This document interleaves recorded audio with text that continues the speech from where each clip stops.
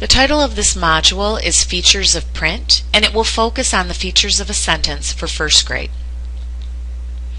Features of a sentence. Students need to recognize first word, capitalization, and ending punctuation in a sentence. This knowledge will aid them in their reading fluency and expression.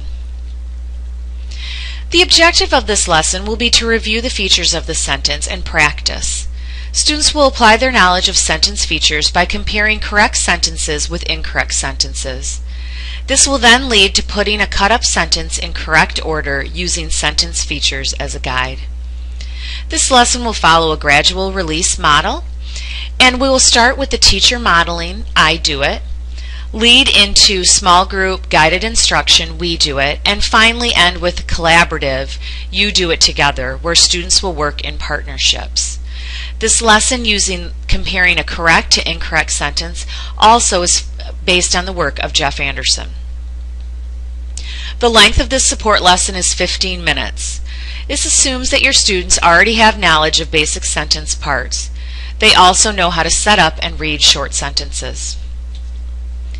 Materials needed include familiar mentor text sentence excerpts, flat surface to work on to manipulate the sentence parts, sentences that have been pre-written and cut up, dry erase or chart paper markers depending on what kind of board you're using, post-its, an anchor chart about sentences emphasizing whatever features you want to emphasize in this lesson, and chart paper. You'll start by reading a sentence from the mentor text as is, showcasing the sentence features.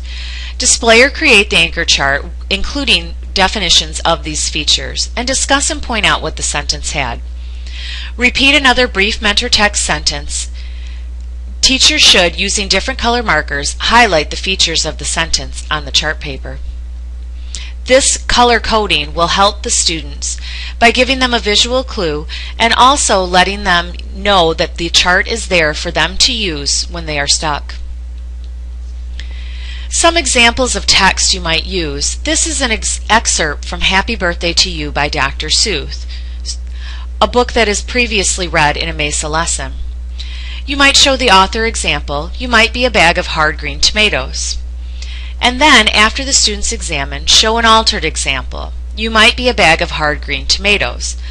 Obviously, in the altered example, the end punctuation is missing, which we would want the students to notice and point out, and us as a teacher will be modeling.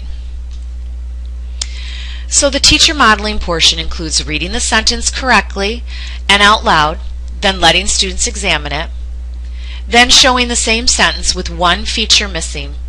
Model for the students how to figure out what is missing, and make sure to refer to your sentence feature anchor chart. Then discuss how you can fix it. Teachers should model reading and examining the sentence. Use additional sentences as you feel they are needed to model based on the understanding of the initial example. When students seem to grasp the work, it will then be time for us to move into pairs.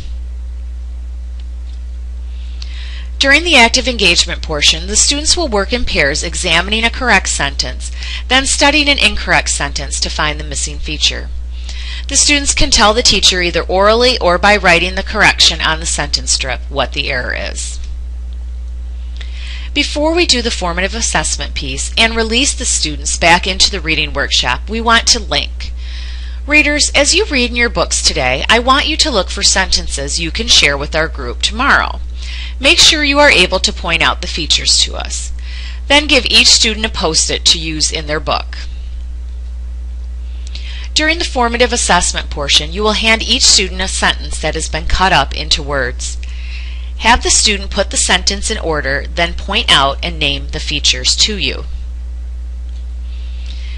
There are some additional modifications you can make to this lesson in case you have students who need extra practice, or if you have students that are ready to extend their knowledge. You can repeat the lesson using additional mentor text sentences, extend the partnership time for students who are not ready to work alone, have students collect and discuss interesting sentences from their own books, use more complicated sentences, or have more than one error in the incorrect sentence for students to find. Or you may also find after the formative assessment that a punctuation or capitalization mini lesson is needed. There are several additional resources on the lesson page, but there are MESA units sessions that focus on punctuation and pointing word to word, as well as capitalization. There's also a great capitalization tune to teach students to keep in mind the rules. There's a punctuation practice website and a building a sentence website. These can be used for practice or extension. The anchor standard this lesson focused on was recognizing the distinguishing features of a sentence. First word, capitalization, ending, punctuation.